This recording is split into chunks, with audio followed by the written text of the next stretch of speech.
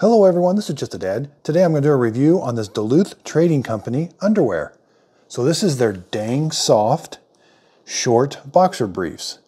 I really do like these. These feel so good on. I don't know what it is about this dang soft material, but it is really, really soft and it just feels really nice on. They breathe really well and they just feel really nice on. So these retail for about $24.50, but they do put underwear on sale 3 or 4, maybe 5 or 6 times a year. I think I got this for around $14 when they put it on sale. So they call this the modal fibers, ultra fine to create a super soft kinetic fabric. So it's got 89% of this micromodal and 11% of spandex. So I've tried just about every style, every type of material that Duluth makes as far as underwear. And I've just really come back to these, and this is what I've been wearing lately. It's got a front pocket area here. The bands are always really, really nice. Even the material is stretchy. I like that the material is stretchy too. It's got quite a bit of flex in it.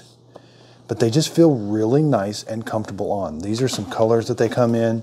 Now this dang soft, you'll find some printed patterns that they print, different ones like for the 4th and Thanksgiving and all of that. They're not the short. They're just regular boxer briefs, and they're just a little bit longer than this, not much, but they have the same material. These are true to size. I'm about between a 40 and 42, so the extra large is just right. Here's what the back side looks like. Again, kind of a close-up of the front. And again, no real tags to speak of. You'll get used to this tag here. This is how you, because putting these underwear on can be kind of tricky because you're trying to find the front. And I have found that knowing where this white tag is, that's kind of a good indication. When you see the white tag, you know it's going to be all on your left leg. Okay, so here's what this color looks like. And these are some pretty nice modern colors that just look really nice. And then they've got your traditional black color that looks really nice too. So I'm very excited about this. I hope this video helps.